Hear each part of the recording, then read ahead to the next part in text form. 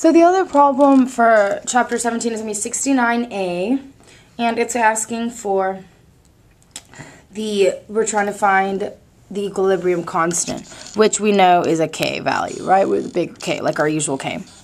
So it gives us a formula, carbon monoxide gas plus O2 gas going to CO2 gas.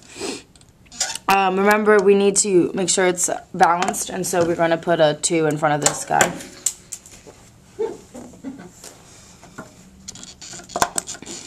If I can get my pen. Alright, so putting a 2 in front of this guy, and then so it should be balanced. And so we have to find K, and remember our formula for K is going to be, we're going to use our delta G with negative RT natural log of K. That's the only way we can combine G and K. So with that, we're going to need to find delta G first to solve for K. Now delta G of reaction, remember anything of reaction is going to be delta G of products minus delta G of reactant. Anything of reaction is products minus reactants. And now how are we going to get delta G of products and reactants is from a table in the book. Or if it's on a test, Dr. Klossmeyer might give you the values. But in some way you have to get them, you have to get these standard numbers. So I kind of wrote them up here. I hope you can see them. It's delta G of formation for carbon monoxide is negative 137.2. And carbon dioxide is 394.4. Now remember O2, I wrote a little 0 in there because G of formation for all elements in their elemental state at standard temperature and pressure, which we are at, is 0. Delta G is 0, and we don't worry about it. So remember, I'm going to convert this to 298 Kelvin already, just so I don't forget. I don't get this Kelvin K and this K mixed up. So now we have delta G of products is simply going to be the sum of all the product reactants. The product elements or molecules over here. So remember, it is an extensive property, so we have to account for the 2 moles of negative 394.4 off the table kilojoules per mole. So our answer is 2 times that, which is 788, negative 788.8 kilojoules.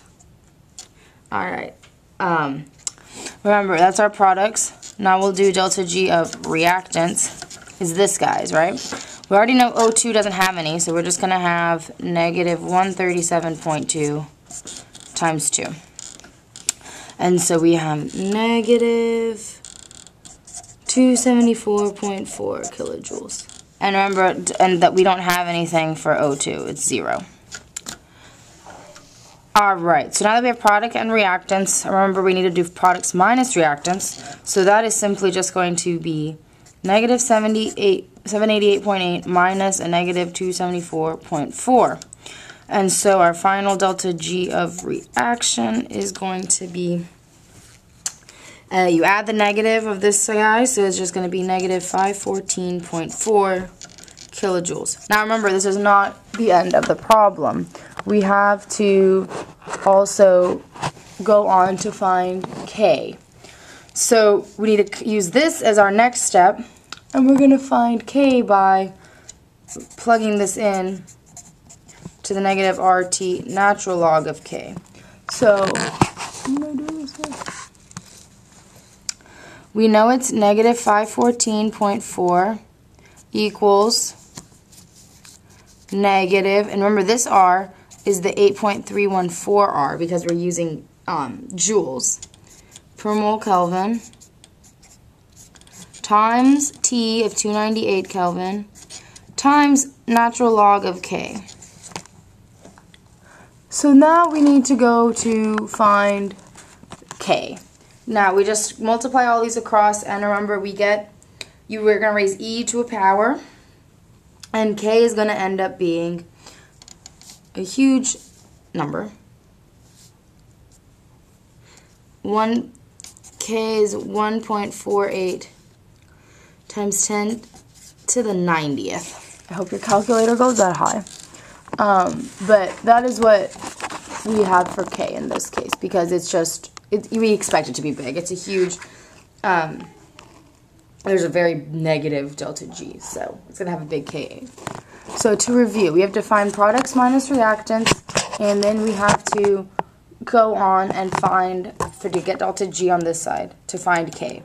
He could have given you K, and then we'd have just have to plug everything in, and we'd find delta G.